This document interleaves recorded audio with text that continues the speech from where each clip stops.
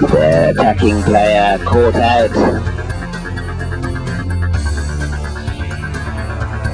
and Ken Spizz hovers, waits for the moment, sees the move, perfectly controlled with the blind foot, and beats one.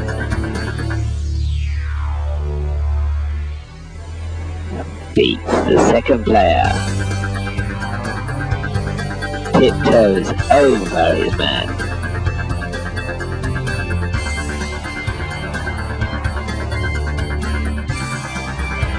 Two other players moving in. 3 and 4 are dispatched with equal abandon and moving closer to the goal. Strike is parried by the goalkeeper, and there's the narrowest of angles on his left peg.